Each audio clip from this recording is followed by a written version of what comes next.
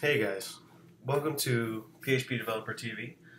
In this episode, I need a development environment. So what we're going to do is we're going to install Vagrant. We're actually going to get some prerequisites first. Vagrant's going to be one of them. So we'll go ahead and download that. We'll get the latest version. Vagrant 131. Okay. The next thing we need is Virtualbox. Hit the downloads. And I'm running OS X. So we'll get this. Now, the reason why we're using Vagrant as opposed to just installing Apache or Nginx, or maybe if you have a Windows machine, IIS, is the fact that Vagrant allows us to do a destroyable, completely segregated development environment.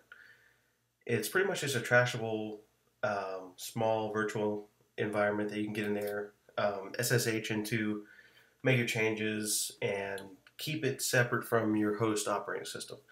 All too often in the old days, we would go ahead and download things like, we would download Apache or a LAMP stack to keep on our Linux environments that we develop on. But these days, we can have a small virtual environment to take care of all that for us and not let us muddy up our host. So we have to install Virtualbox prior to Vagrant. It's one of the requirements to run Vagrant. Let's see, this shouldn't take very long. It's the latest version right here of Virtualbox. It comes like this if you're using OS X. You install the package. Let's see, bring these things over here for you guys. You guys can figure out installation wizards, but I'm going to show you guys step by step. That way there's no question. Let's see. Password.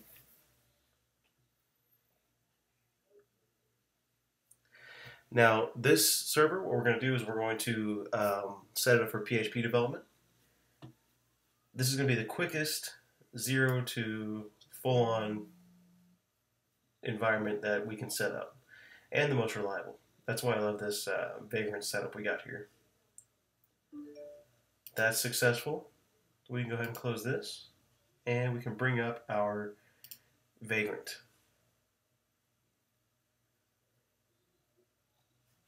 Here we go. If you've ever tried to install Vagrant before and you've had a little trouble, hopefully this will help you out and show you the right way to get through this. Vagrant has an MIT license. We'll agree to that. Install. Time for another password. There we go. Okay. And the cool thing is, once you're developing on Vagrant, or if you'd like to develop on Vagrant, you can actually use this configuration tool called Puppet, which is new. It's made by a guy, Juan Tremenio. He's from the Dallas area, as I am, and you can go here, puppet.com. Okay, and most of this is already set up for a pretty basic install. You'll probably just want to go through here and fine-tune some things, like the name of your box. We can call this Slowloris. That's what I like to call mine. Vagrant box name doesn't matter as much. That's fine right there. IP address. Remember, this is the basic. I think this is the default IP address that a Virtualbox gives a host-only adapter. Not sure. The thing is, this is the default, I suppose. We'll leave it like that. That's fine. Gig of memory is probably enough for whatever you're going to be doing on this little VM. Let's see. This is good too. This is just a way. I'll show you where this is here in a little. Once we open up terminal, we actually get in there. It allows you to edit the files on your local file system, and they'll automatically be synced to the www root on the virtual machine.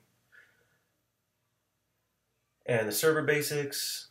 This is fine for our basic needs. You got Git, curl, vim, and the build essential package. That's pretty much all. If we need anything else, we can always add it via SSH. We can just add it as a regular user to the system that way. But right now, we can just roll with those default packages. The HTTP server, let's see. This looks good. We'll use Apache.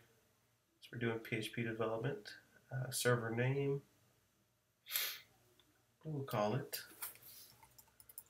slowloris.dev. Okay, document root here is perfect. Don't need any environment variables right now. Let's see, we get down to the PHP section. 5.4 is good. We will take Composer. Go down through here. All these are fine. PHP mods. Pair is good. We'll go ahead and keep that. Xdebug. Xdebug is going to be configured here and enabled already for you. These are all settings in the PHP INI. If you wanted to click out of this, you could, but I'm going to go ahead and use it. The IDE I use, PHP Storm, is awesome at just rocking with Xdebug. So we're going to use that for our debugging purposes later. Okay, that's fine. We can keep that. Chicago's good for me. And we're fine on the URL if open. Okay, database. I'm going to stick with MySQL. That's what I prefer. Let's see. MySQL root password. We can call it U2. Make it really simple for everybody here. This is just for demonstration purposes. You guys can change that as you feel appropriate. Let's see, PHP admin.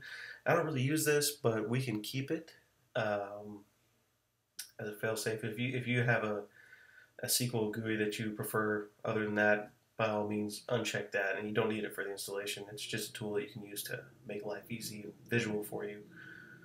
Now to create that actual database in the user, use a new username, tutorial user. There we go. That'll work. Password. Let's do tutorial. No, we'll do it 0. Make it a little bit awesome. Like I said, it's just for demonstration. Tutorial. We'll do that for the database name. Logo host is fine. Okay. And we really just need one right now. Finally, right here at the bottom, you get to this point and you're able to create my manifest. Click that and it downloads this file. Wheezy64 is the box name. What I'll do now is I will pull up my downloads folder, show you guys real quick. Here's a Wheezy64.zip. We're going to go ahead and extract it right there. And I'm going to place it in a more friendly area. I'm probably going to put it in documents, switch over there. And here I will actually, new folder. We'll do